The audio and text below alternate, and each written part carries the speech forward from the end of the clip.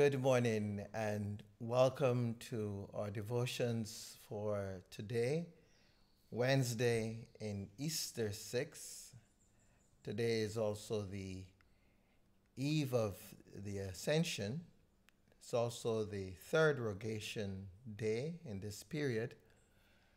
And it is also at this time my 35th anniversary of ordination to the sacred priesthood. I ask that you remember me in your prayers as I continue this journey on. The call of God is an important work, and though we are all called in our various ways, the ordained ministry has always been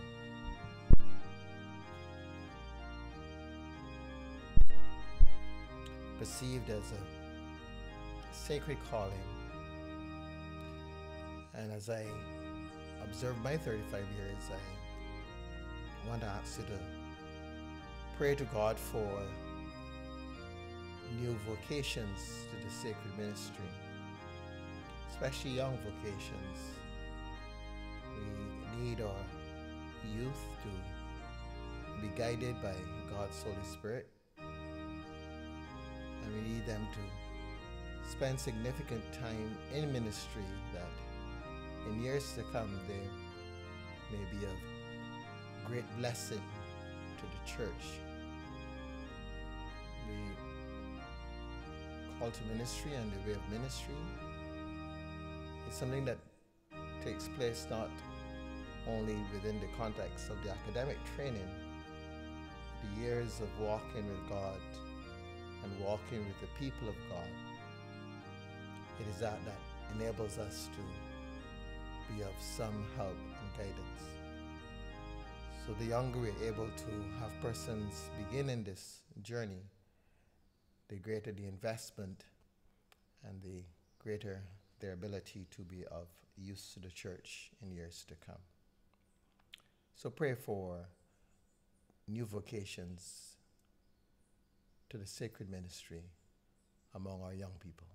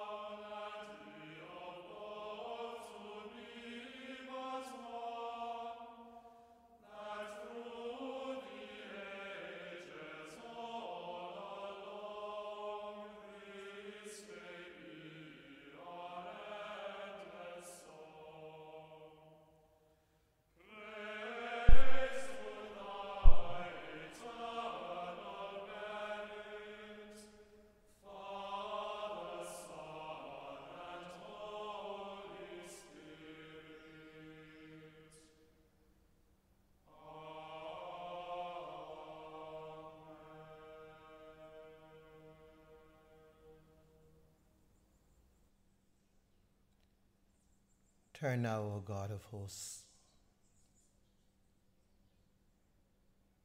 Behold and tend the vine.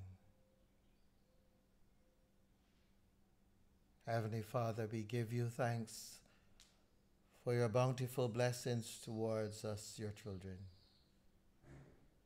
We pray that as we sow those seeds which you have given us, they will blossom into fruits of love, joy, peace, and goodwill. We are your servants. You know our needs and ask that we reap only what you desire for us.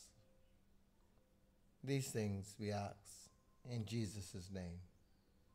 Amen. O God, you have prepared for those who love you such good things as surpass our understanding. Pour into our hearts such love towards you, that we, loving you in all things and above all things, may obtain your promises, which exceed all that we can desire. Through Jesus Christ, our Lord, who lives and reigns with you and the Holy Spirit, one God, forever and ever. Amen. Our reading for today comes from the Gospel according to Matthew, the 22nd chapter, reading verse 41 to 46. Now, while the Pharisees were gathered together, Jesus asked them this question: "What do you think of the Messiah? Whose son is he?" They said to him, "The son of David." He said to them, "How is it then that David, by the Spirit, calls him Lord, saying, 'The Lord said to my Lord, sit at my right hand until I put your enemies under your feet'? If David thus calls him Lord, how can he be his son?" No one was able to give him an answer, nor from that day did anyone dare to ask him any more questions. Here ends the reading.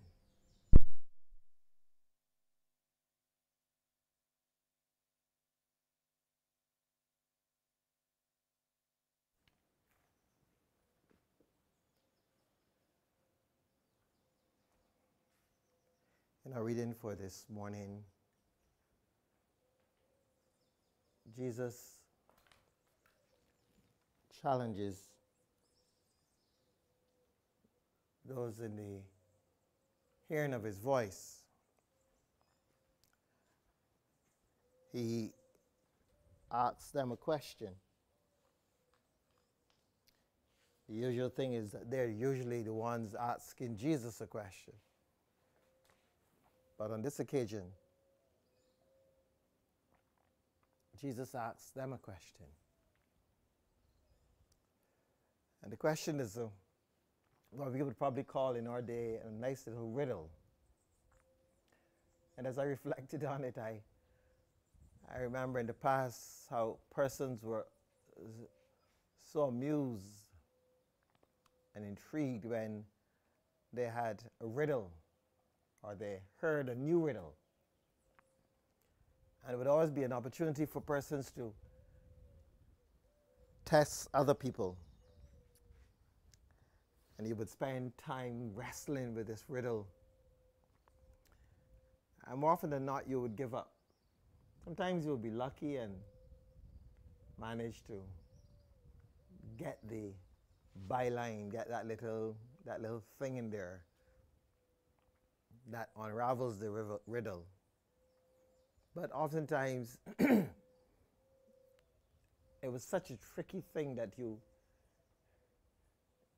often had to ask, well, what does it mean? And that was the challenge that persons often had. What does it mean? So more and more, as we gather today and we think about this passage, it's important that we actually try to reflect a little bit, not so much on trying to solve it for ourselves, but more especially trying to appreciate something that is a little bit deeper than this. Trying to appreciate what we would call in our time the paradox. The paradox. The folks of early days wrestled with paradoxes. A paradox basically is an experience of two statements that independently they make sense. They state something that is true. But what they're stating that is true is that subject is common to both. And there is a sense that, to all intents and purposes, the two things can't be true. Because if one is true, it makes the other false. But a paradox is where one finds oneself with a set of statements that are both true. And they're both about the same thing, and they're actually diametrically opposed to each other.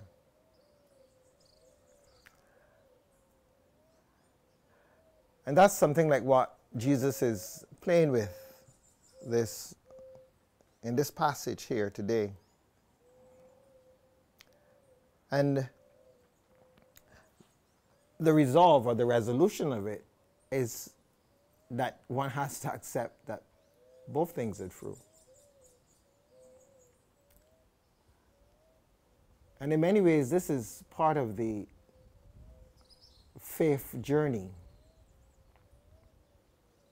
It's part of what many of the mystics have come to discover. When we look at our world and our journeys,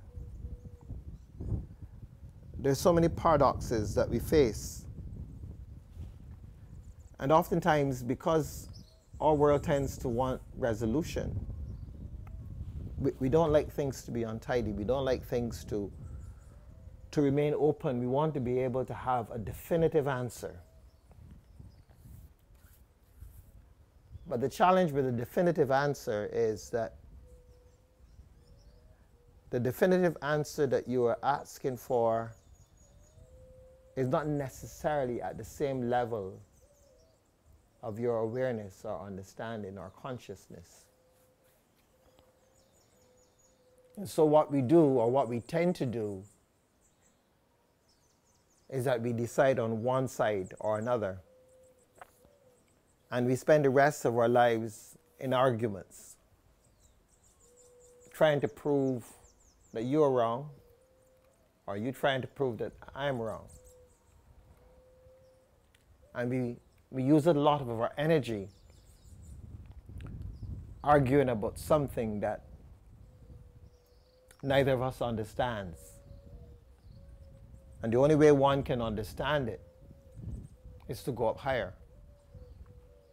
Is to be open, to have greater openness to spirit. So when I think of that, I realize that the divine God in God's infinite wisdom puts in our way stepping stones for higher service. And rather than seeing them as stepping stones for higher service, we see them as points for debate. So rather than going up and allowing that which is separate to come together, like you would experience if you are at Grantley Adams Airport and you are taking off. Well, we can't say Grantley Adams Airport because that's a bad analogy, because Barbados is so small that by the time you get to a particular height that I'm trying to make the point for, you will be way out in the sea. So let's say the airport of Miami, and you're heading across to the East Coast, West Coast. By the time you get up high enough by Texas, all those cars and people that you would have seen as you left Miami Airport, they're all of a sudden non-existent, but they're there. There are cars on the roads, on the highways. There are people walking on pavements. But the landscape looks completely different. And you can't see any of that detail, but it is all there. And so it is with the things that we see as individualistic or separate, that when we are able to go higher in our awareness and in our consciousness and our understanding, things that seem to be diametrically opposed seem to find a way of coming together, and you can appreciate the oneness. You can appreciate that, yes, without this one, this is incomplete. And without this one, this is incomplete. And that therefore then for me is a stepping stone for us, so that all these things that we find to be so much in opposition to each other really and truly are invitations to come up higher. And hence the statement that we would have heard earlier in last week, I believe it was, where it says, don't judge, right? We got to be careful not to judge, because when we judge, we are standing from one particular side, and we are making a judgment about another side. When in reality, if we would come up higher, then we could see the oneness, the unity of the sides. It's like arguing that what we call the head side of a coin is the coin. And some person that said, no, the tail side, that's the coin. And in reality, it's two sides of the same coin. These are the things that I believe are calling us now in this particular time to wrestle with. To wrestle not in argument, but to wrestle with ourselves, and to accept that there's a lot that we don't understand. And it doesn't mean that we are ignorant, although we are, but not in the pejorative sense of the word ignorant as we use it, but ignorant in the sense of not knowing. And if you accept that we don't know, then if we are wise, the work then is, how do I know? How do I come to a greater understanding? How do I come up higher? One of the ways that I find helpful is the willingness to be open to new things. The willingness to listen to another perspective.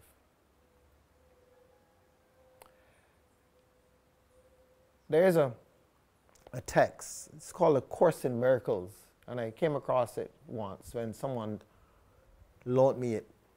And I remember one of the early exercises that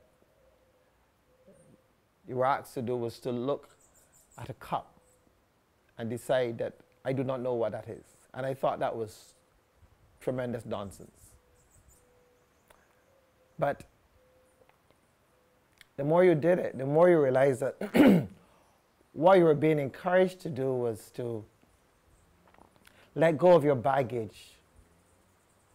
Because we look around our world and we say, well, that's a house, and That's another building, that's an office, that's a car, that's a truck. And yes, that's what they are. But when we extend that to everything in our lives, I already know what that is, so I don't need to look at it again.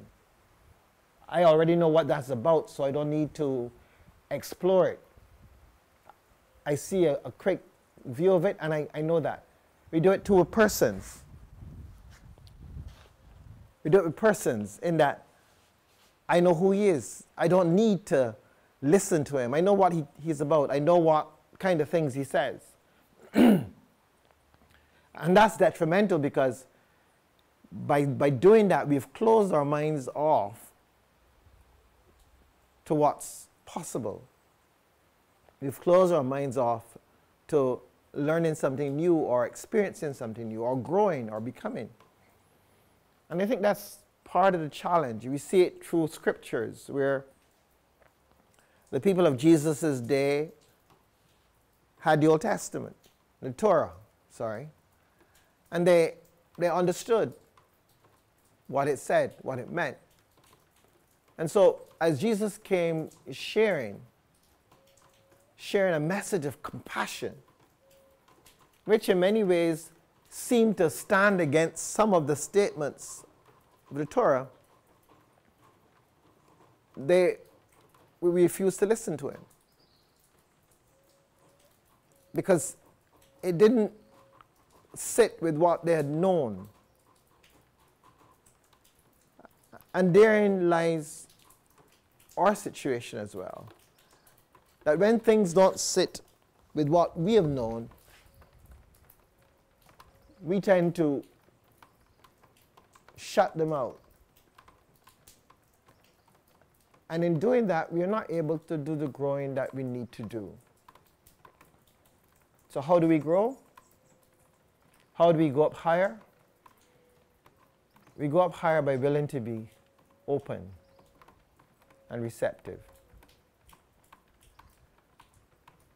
It's like when you were a child and your parent didn't want you to go certain places. They would tell you that there's a boogeyman down there. And that would keep you quiet. Or there was a man in the canes, or there was a heart man out, or there was a three-wheel hearse. All those, I don't know if you remember those stories or if you were around then. But all these were things that were said to keep persons under control, to keep them in the areas you want them to be and not let them venture beyond. And in almost every aspect of life, that's what we've done to each other. We have told stories. And unfortunately, many of us believe the stories. And we don't see the reason, the initial reason for the stories. And we don't always recognize that there's a time that arises where we've got to go beyond the story. Because if we don't go beyond the story, then we deplete ourselves of the beautiful experience of this life. So we've got to recognize that there are lots of stories that we've been told.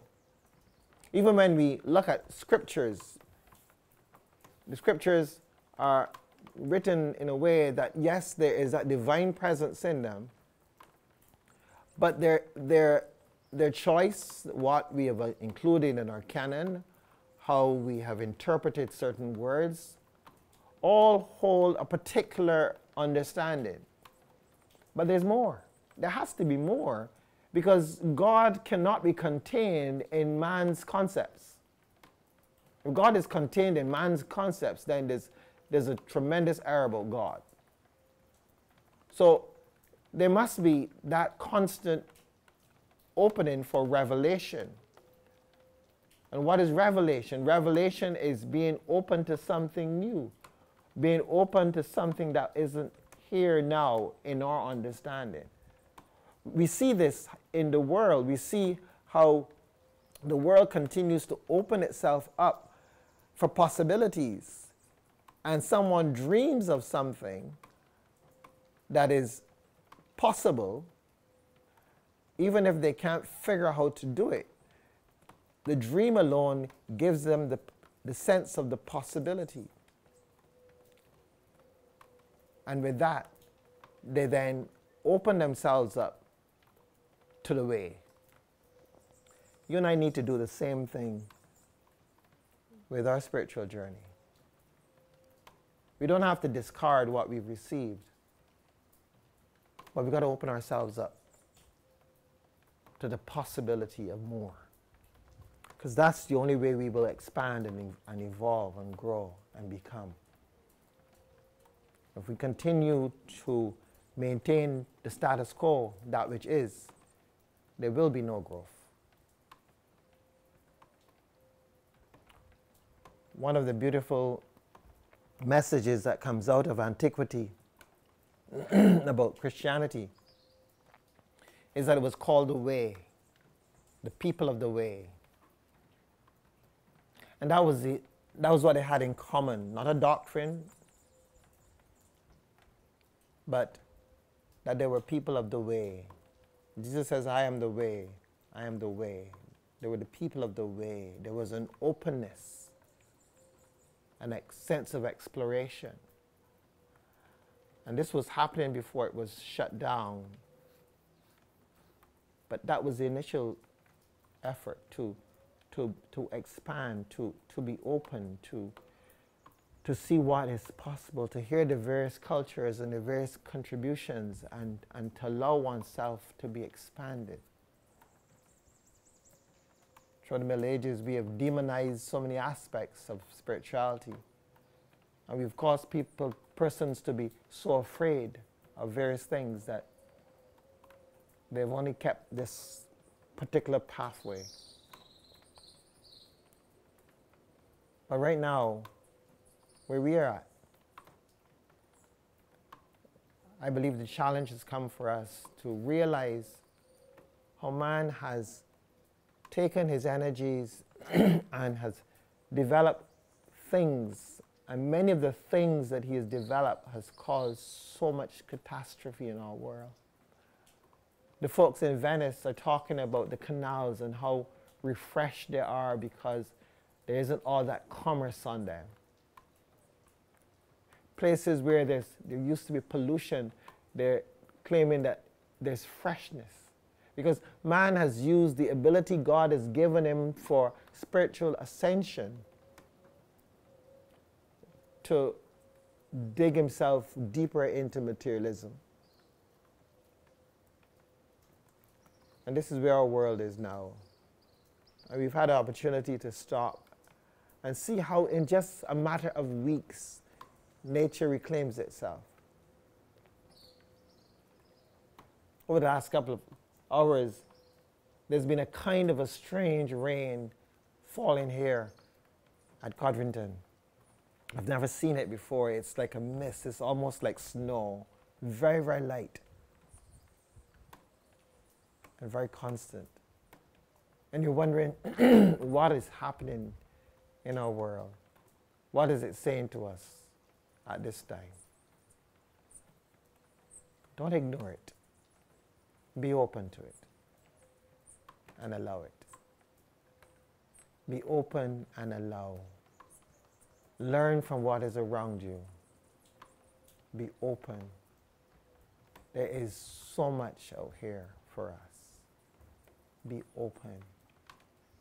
Do not think that you've got it nailed down. You don't have it nailed down. You have what you want nailed down. But you don't have a clue of the grandness of what's out there. Look again at some of those stories. Look again at some of those works from all those folks in antiquity who discovered truths and whose truths were just burnt or set aside because they didn't fit with where certain powers wanted to take the thought processes. Look at them again.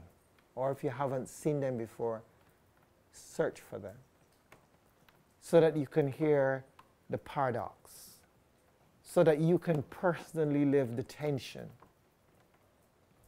and not just believe that your world is the only world.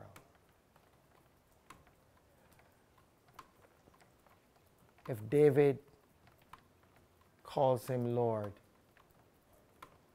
how can he be a son?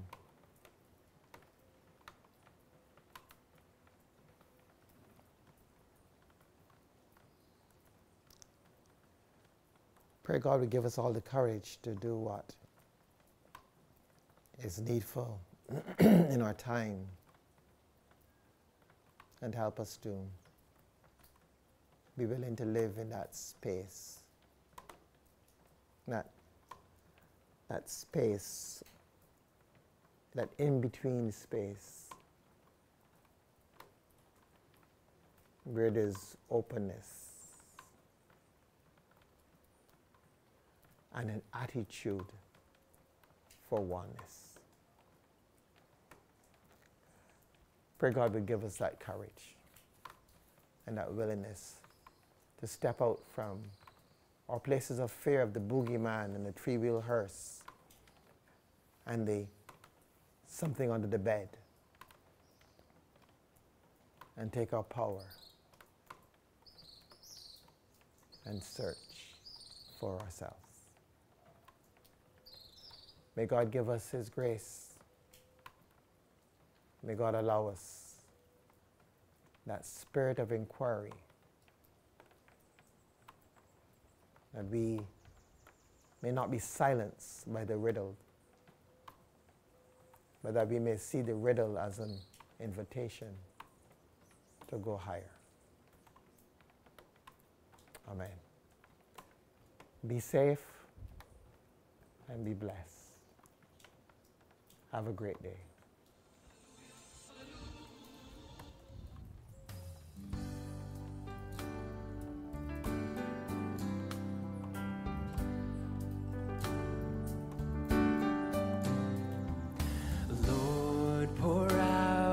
Spirit on all the peoples of the earth. Let your sons and daughters speak your words of prophecy. Send us dreams and visions. Reveal the secrets of your heart. Lord, our faith is rising. Let all heaven sound the coming of your day. There's gonna be a great awakening. There's gonna be a great revival in our land. There's gonna be a great awakening, and everyone who calls on Jesus, they will be saved.